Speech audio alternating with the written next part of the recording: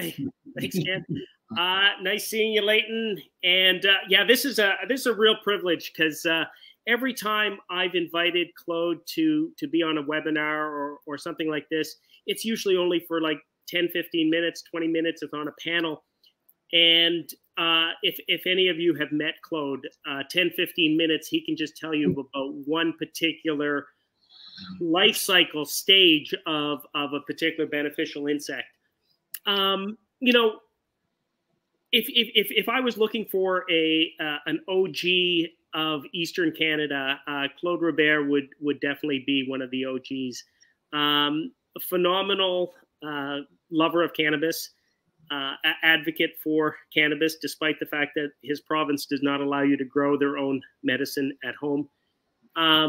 But that was just a cheap shot to Quebec government.